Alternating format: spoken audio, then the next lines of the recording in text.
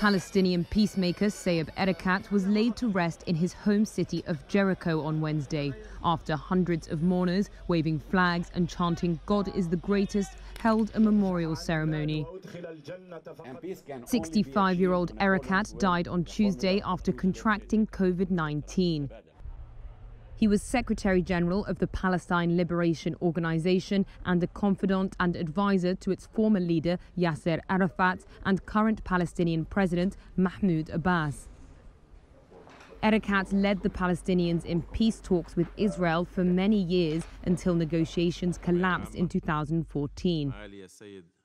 In the final year of his life, he was the main public face of Palestinian opposition to US President Donald Trump's Middle East plan, which would leave Israel in control of large parts of the occupied West Bank, where Palestinians want a state.